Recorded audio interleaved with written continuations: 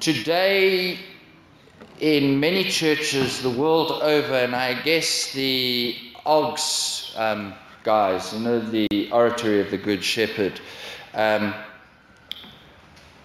in many places the Good Shepherd Sunday is commemorated, especially in places like Istris, across the other side of the highway there, the parish of the Good Shepherd, and as I said, the Oratory of the Good Shepherd.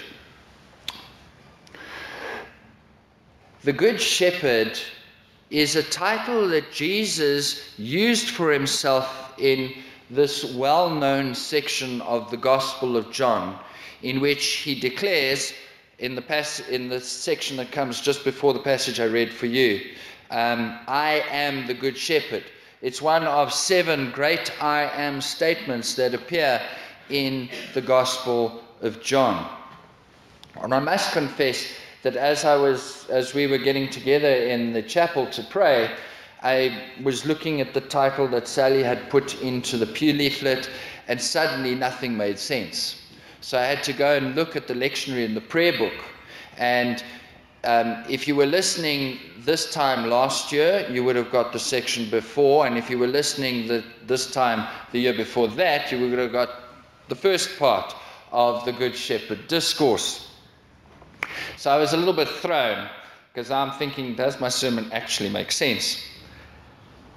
The passage set for today is so meaningful for the Christian understanding of who Jesus of Nazareth is, that parts of this particular gospel are appointed for this Sunday on all 3 years in the liturgical cycle of readings.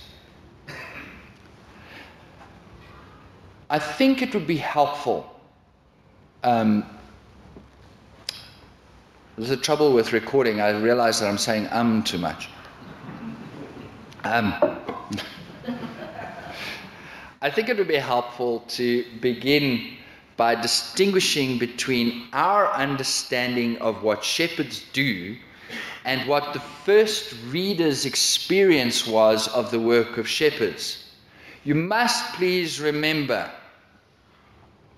that in terms of the social and economic structures of the days during which this passage was actually written, shepherds, and you'll remember this from Christmas Eve, shepherds were ranked only slightly above that of lepers and beggars. They were dirty, they were filthy, and being a shepherd was a menial task.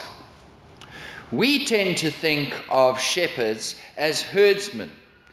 And the difference is that we think of them walking behind the sheep and pushing these dumb animals forward.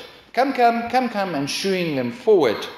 Yet, in terms of the biblical understanding of shepherds, and we're talking about the grubby, dirty young boys that were in the fields and that were treated like lepers and beggars, they actually led the sheep. They walked before the sheep, and they called them, and they would follow. There's a very big difference between our understanding of what a shepherd is and what the Bible's understanding of a shepherd is.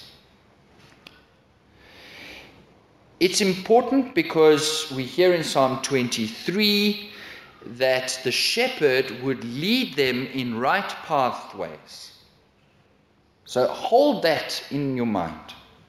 And then we go into the background and implications of Jesus' claim to be the Good Shepherd in this whole of chapter 10 of John's Gospel. And the background makes it particularly consequential for our understanding of what we hear today. Throughout the Old Testament, but with special pointedness to the prophetic books, the kings and other rulers of Israel and Judah are called shepherds. In fact, even if you go back to the Exodus, to when the Israelites were in Egypt, Pharaoh was called a shepherd.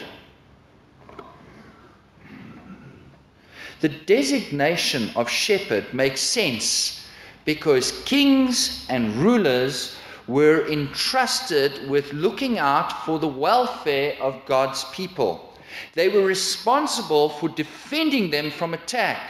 They were responsible for administering justice. They were responsible for taking care of the poor and the needy. They were responsible for making provisions for the worship of God.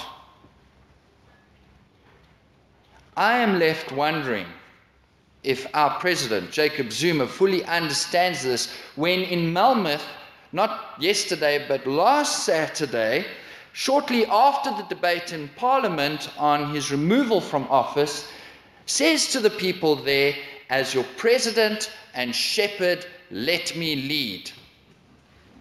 Please, man. That's my political soapbox for today. The Hebrew prophets made it very clear that the rulers of Israel and Judah failed on every count. My goodness, nothing's changed in a few thousand years. You see, the rulers and the kings of Israel and Judah, they fed themselves and not the flock. And they had scattered the sheep of the Lord's flock. They proclaimed the hope that the Lord would intervene on behalf of the people. God would be their true shepherd. God spoke to the prophet in Ezekiel chapter 34, and I'm going to read from verse 12, and there's a promise there. "I myself will search for my sheep and will seek them out. As shepherds seek out their flocks when they are among their scattered sheep, so I will seek out my sheep.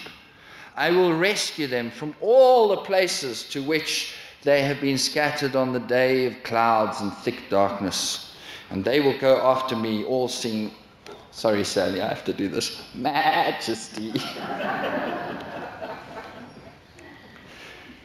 Dear friends, throughout the Psalms, the Lord is presented as the shepherd of Israel, as the one who guides the people like a flock. The best known example that we can find of the Bible's shepherd imagery for God is the psalm appointed for today, Psalm 23. So far, we have sung it in two different versions. I think we sing it in Canon during the communion, right? I think so. The one that you're very familiar with. But most of you will know the psalm in one way or another, almost from your head. And if we say it, we won't have to open our prayer books and say, "The Lord is my shepherd, I shall not be in want. He makes me lie down in green pastures and leads me beside still waters. He revives my soul and guides me along right pathways for his name's sake." And so, in rich symbolism, the psalmist movingly depicts God as the true king of Israel and shepherd of God's people. God gives them everything they need. Nothing is missing from God's generous provision. There's sustenance, there's refreshment, there's beauty, there's safety. All of these are to be found among the Lord's gifts to God's people. The Lord's strength defends them from their oppressor and saves them from dangers, the way a shepherd, in their understanding, protects their sheep from wolves, bears, and lions. We hear the psalmist say, "Though I walk through the valley of the shadow of death, I shall fear no evil, for you are with me. Your rod and your staff, they comfort me." They don't beat me into line, they comfort me. There's a difference. And then we hear that God's people rejoice because as they are surrounded by the abundance of God's love forever. And we hear the psalmist recognizing this in the words, "Surely your goodness and mercy shall follow me all the days of my life, and I will dwell in the house of the Lord forever." Fellow members here, the understanding of God as the shepherd of Israel forms the foundation for Jesus' claim in the Gospel of John. Jesus begins what is known at the beginning of chapter 10, what is known as the Good Shepherd Discourse, by describing the relationship between the sheep and the shepherd. God knows them by name, and they recognize God's voice. The relationship, dear friends, is direct and it is personal. God is not some far-off deity who is uninterested in God's people. God is certainly not the shepherd who's beating you from behind, but leading you forward. Because God loves them and calls them each by name. And so, like the Old Testament prophets, Jesus contrasts the Lord's care for the people with the failure of the Jewish leaders who came before him. He exposes them as false shepherds. And instead of caring for the flock of God, they were thieves and robbers from whom the sheep needed protection and sustenance. Jesus insists that these false shepherds only came to kill, to rob, and to destroy. But he came to save the sheep and to give them abundant life. Jesus teaches that as Israel's true shepherd, the long-awaited Messiah, he knows us, he loves us, and he provides for us with the same knowledge, the same love, the same care that God, Israel's Lord, offers to God's people. He even promises us the gift of eternal and abundant life. By laying claim to the role of the Good Shepherd, Jesus is claiming for himself a position reserved for God alone.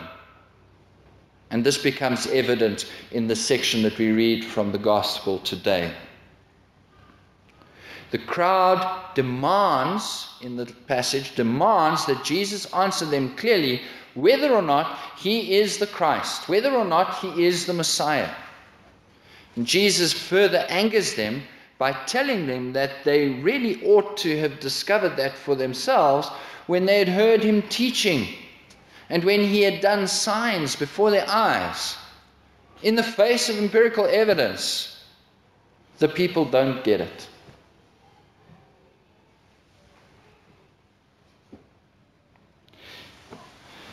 And then towards the end of the passage, we hear Jesus riling them even more by pressing the question further. He declares, "The Father and I are one."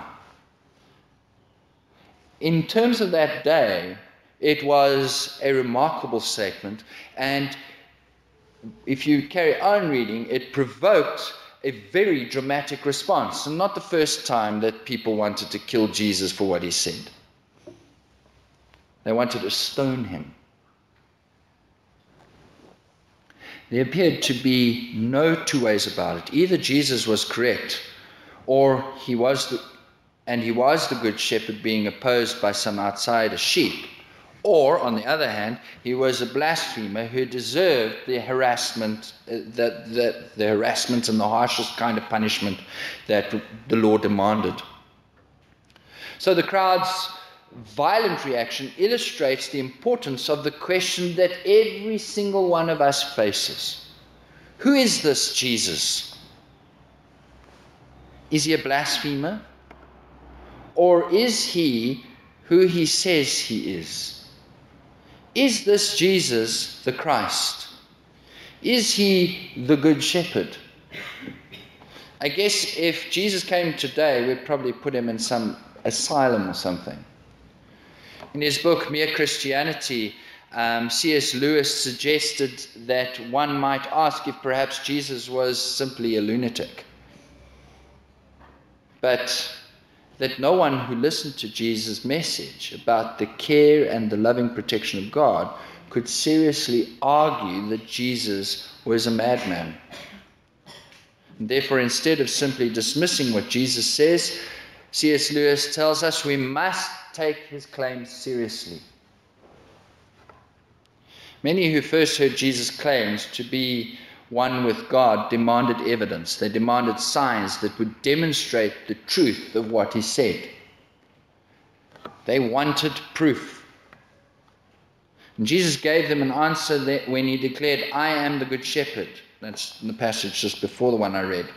I know my own, and my own know me, and I lay down my life for the sheep. No one takes it from me, but I lay it down for my own accord, and I have power to take it up again. Dear friends, the proof that Jesus gives that he is the Good Shepherd is his loving sacrifice for the people of God, and the power that we know in the resurrection. If we put it into different words, Good Friday and Easter morning are proof that Jesus of Nazareth is who he claims to be. So, my dear friends, on this Good Shepherd Sunday, we ought to celebrate God's great love as it is revealed in Jesus Christ's total gift of himself and our behalf. He is the Good Shepherd who laid down his life for the sheep and took it up again. And it is he who has given us the abundance of eternal life. As Christians, we receive this gift as we hear Jesus' voice calling us, each one of us by name.